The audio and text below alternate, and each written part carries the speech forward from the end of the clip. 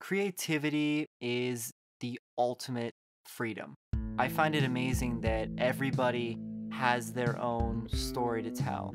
Being able to create without limits, without boundaries, there's just something so inherently beautiful about that. My name is Chris Meyer, and I am an audio engineer and producer.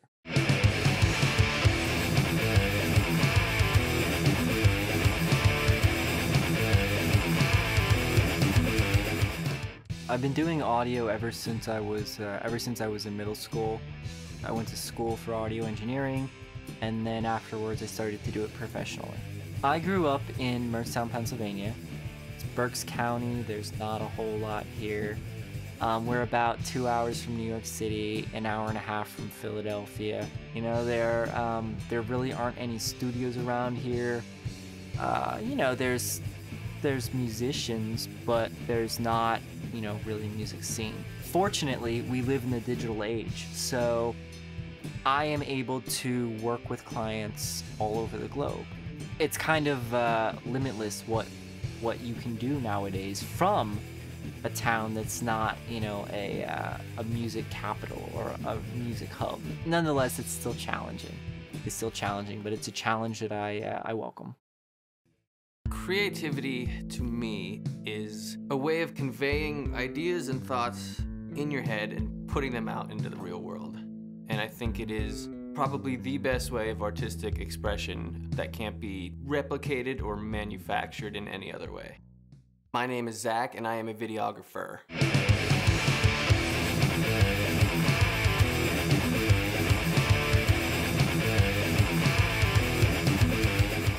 I grew up in a small town of Slatington, Pennsylvania. Went to school there 12 years of my life. Not a whole lot here. I'm glad I got out of it. Went to college elsewhere, lived a bunch of places outside of there. The ruralness of it, there's just not a whole lot of opportunity. But as an advantage, I think, without having a lot of people around, for me personally, it gave me a lot of alone time to work on my craft and hone my craft. Kind of that small town drive and bigger, better things on the horizon viewpoint, I think I've always had that. Currently, I am doing video in the health and wellness field as an occupation, but I'm also doing side projects with bands and friends and family, documentary stuff. Growing up, I was a drummer, and I was in a punk band, and we wanted to record. So what happens when a band wants to record? Well, there aren't any studios around here, so I took it upon myself to get the stuff necessary to record my band, and it's been all downhill ever since. But no, in all seriousness, I wouldn't change it for the world. It's just something that I have an immense love and passion for, and I really can't see myself doing anything else other than, that type of creative work. There was really no other option. I didn't see myself enjoying any other field of work. It was kind of like now or never for me being creative. I was in a bad place, I wanted to bring myself up, taking those anger and emotions and not feeling good enough and putting it back into myself somehow. I kind of wanted to get myself out there to the world, say, hey world, I'm still here, I'm still angry, I'm gonna come after the world with a vengeance. I need to get myself back on track. And I really put a lot of that anger and emotions into being creative. I started production on a metal music YouTube show thing that I was working on. That was a very fun experience to create that from literally nothing to what it became. I realized that it was just having that freedom of, here's a blank slate and here's the end product, how do I make that work? That journey between blank slate and final product is just an undescribable feeling of that I don't get anywhere else except from video. In my life, I've had 3 experiences where you hear a song and right then and there, you know that who you are as a person instantly changes. You know that once this song is over, you are not going to be the same person you were before you started listening to it. It's like time stands still. The hair on your neck stands straight up. You remember that exact moment. It's literally a spiritual experience. To be honest, that's why I got into music right there.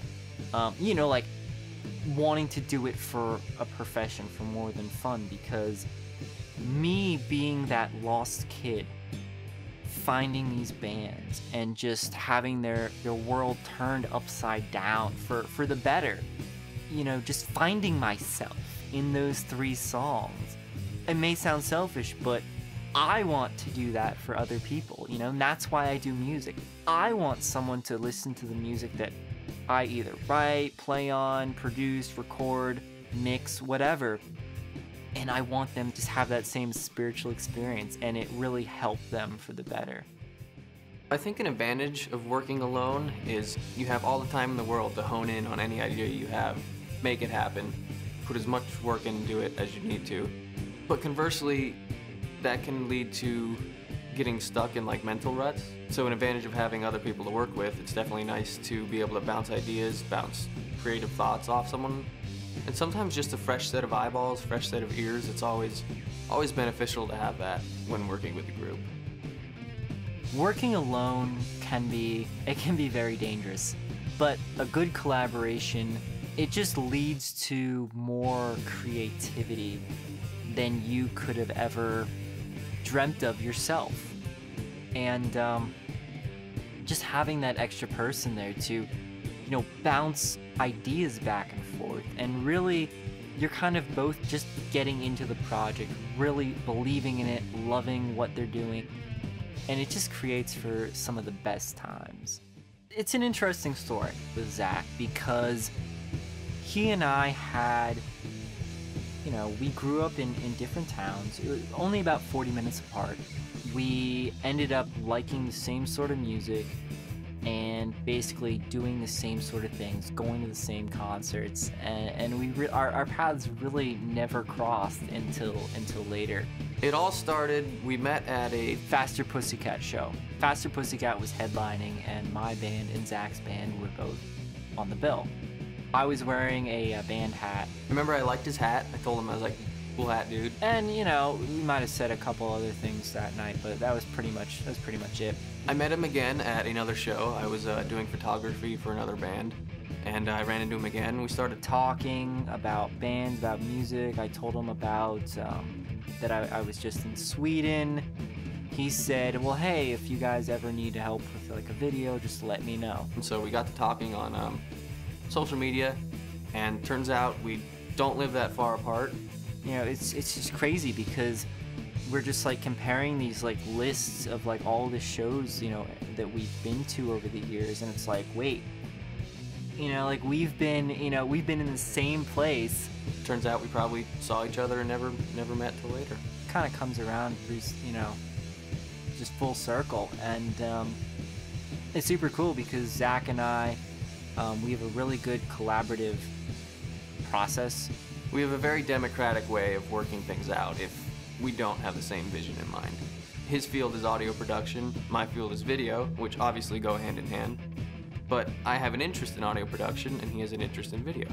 It really works out. Our strengths, our weaknesses, we kind of complement each other.